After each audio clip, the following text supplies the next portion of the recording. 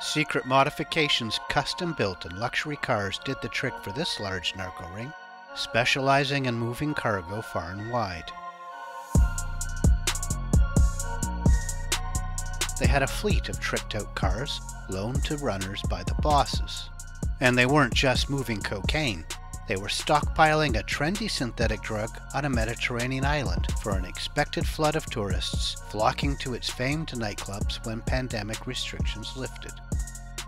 The Mob reporter here with news of a series of arrests and seizures announced this week in Spain, tackling a sophisticated ring of narcos, described by investigators as one of the most active and wide-ranging in the country, who used clever hiding spots to move bricks of cocaine, kilos of meth, and also some of this. Let me tell you about it. Regular viewers of my channel, more of whom should get around to actually subscribing by the way, will know that I love exploring car traps. They're the special compartments built in cars, trucks, and even boats, usually used to stash contraband. Some are super sophisticated, mobile works of automotive art. They require a combination to unlock the hydraulics, but unlike regular locks, these combinations are sequences of car controls, such as holding down the brake pedal while the door is open, and then turning on the windshield wipers and the radio, for example. Others are simpler. Some are outright brutish. But they can all be effective to keep loads hidden from prying eyes, especially if the person looking isn't sure what to look for, or that they're supposed to be looking there at all. And that's the downfall. In this case announced last week, a 4-month probe by 2 federal police agencies in Spain unraveled the tricks of their trade and, allegedly, the people behind them. Here is a Spanish police officer showing how one of the traps they found in this probe is released. In this case, the trap was built under the passenger car seat. The organization supplied a fleet of custom trap cars for members to use in their smuggling. The suspects formed a network of connected parts, from the coastal area receiving drugs from South America to a matrix of distribution nodes across the country. It's like the Narcos version of Amazon's model. The network featured a chain of specialists, the skilled smugglers along the Galician coast receiving the product from overseas, a businessman in the hospitality sector in the neighboring region of Asturias, and logistics experts supervising transport around the country. One of the bosses was allegedly caught on a wiretap boasting of the network's professionalism. 16 people were arrested in several provinces of Spain, from the capital, Madrid, to Mediterranean ports and Atlantic ports, and the south-central city of Jaén, said to be the world's largest producer of olive oil, which many locals refer to as liquid gold. Some have apparently found another commodity to work with. The investigation also focused on the storied island of Ibiza.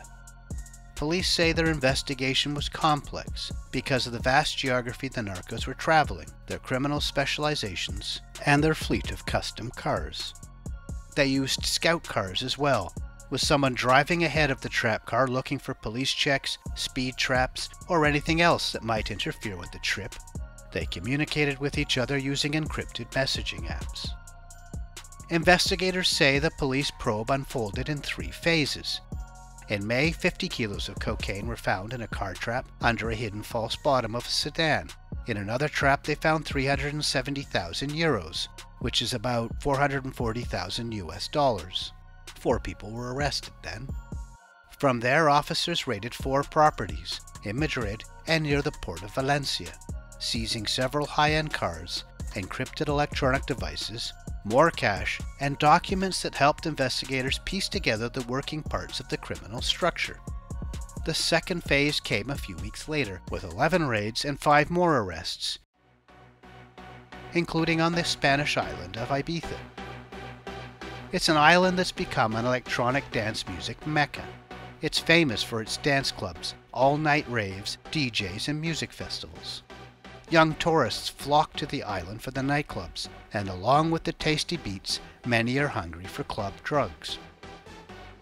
Police say the criminal network ramped up activity during Spain's pandemic lockdown, devising new methods to avert scrutiny and avoid detection, so they could stockpile product on Ibiza for when travel restrictions were lifted to feed pent-up demand for an expected summer flood of clubbers. The probe was called Operation Cult. The only reason I can see is from the cult-like fervor of some of the hardcore ravers. But in any event, in this phase of the operation, 5 vehicles used as trap cars were seized, along with 1.3 kilos of cocaine, more cash and mobile phones. The third and most interesting phase came at the end of June. 15 kilos of coke were found in a false bottom car trap, and during 2 more raids in Madrid and Valencia came 3 more arrests. And that's when they found this stuff. Along with 40 more kilos of coke, 2 kilos of meth, police say they seized 500 grams of pink cocaine. They call it pink cocaine, but it isn't cocaine at all. That's largely just a marketing ploy, as it's often found in a similar powdered form. And it isn't a new drug, but it remains on the fringe with periodic bursts of popularity within circles of those who can afford it. It's now experiencing a new round of interest. In its original form, it was a creation of the famed pharmacologist-chemist Alexander Shulgin in the 1970s, who synthesized what he called 2CB for the 2 carbon atoms between the benzene ring and its chemical structure. His formulation's name gave it more accurate street nicknames, such as 2C or 2CB. Its recent resurgence is attributed to this man, Alejandro Arbolero Uribe. Alejandro grew rich popularizing the pink powder. The Colombian press dubbed him the Pablo Escobar of synthetic drugs when he was arrested there in 2016.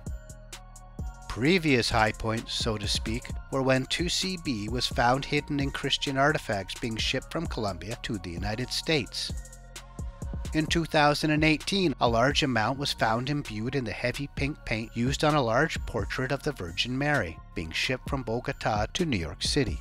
Police said that a highly religious border guard at El Dorado Airport was captivated by the painting and stared at it in adoration, and then touched it when he was saying goodbye to his saint, only to disturb a trickle of pink powder from the canvas. In 2019, 2CB was found stashed in a Bible being shipped from Cali to Miami. When it was being examined, an officer noticed traces of pink dust.